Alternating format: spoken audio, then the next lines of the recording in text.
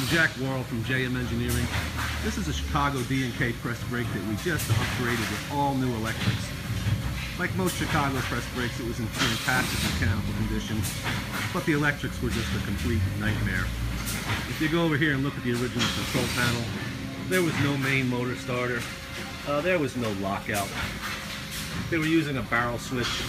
There'd been a fire in there at one point in the transformer, maybe even more than one point. So what we've done is we've installed a brand new press control from ISB and a brand new Merlin 3000 light curtain from ISB.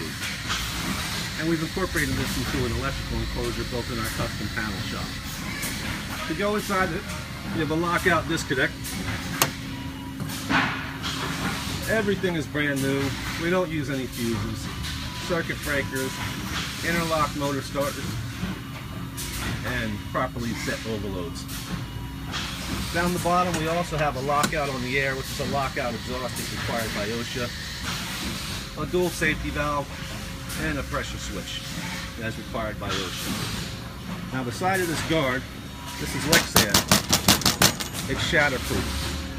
This guard opens up so that you can load the tooling easily without having to go through the front of the press brake. We've modified the linkage with an air cylinder. Now this is very important. This air cylinder modification allows that all-important treadle to be maintained so that you can feather the clutch.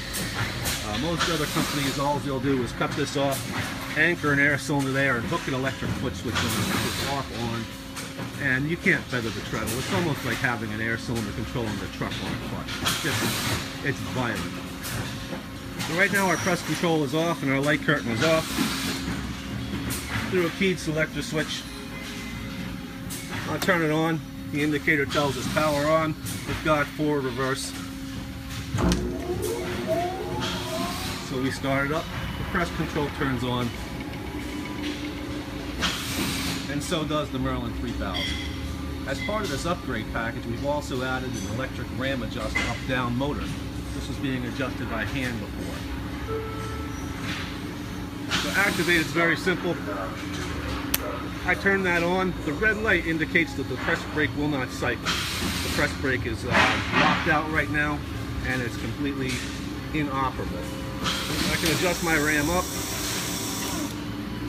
or I can adjust it down. After I turn it off, I have to hit reset.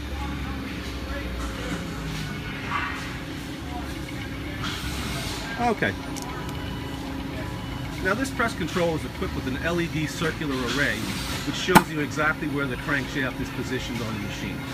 So when you're cycling it, you can see exactly where it is. And you can see it also has in degrees down here, 1 degree. Go ahead and cycle it again.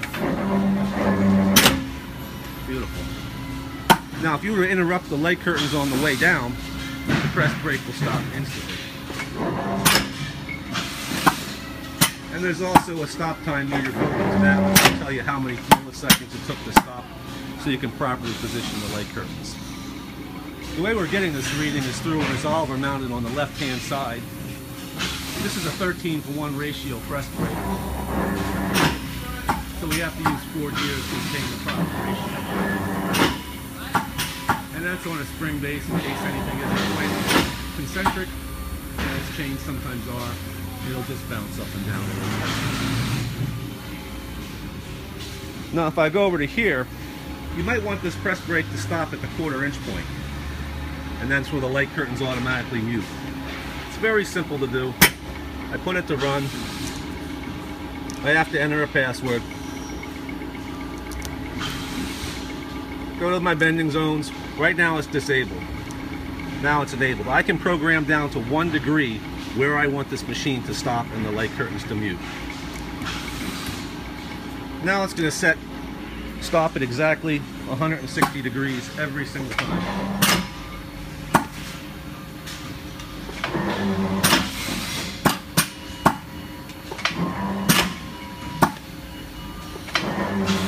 And once again, we're going to interrupt the light curtains on the way down and show you the stop.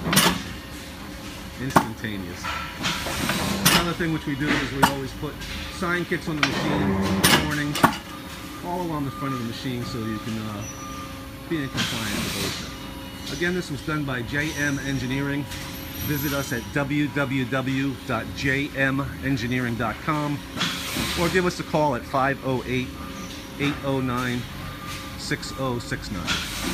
Thanks for watching.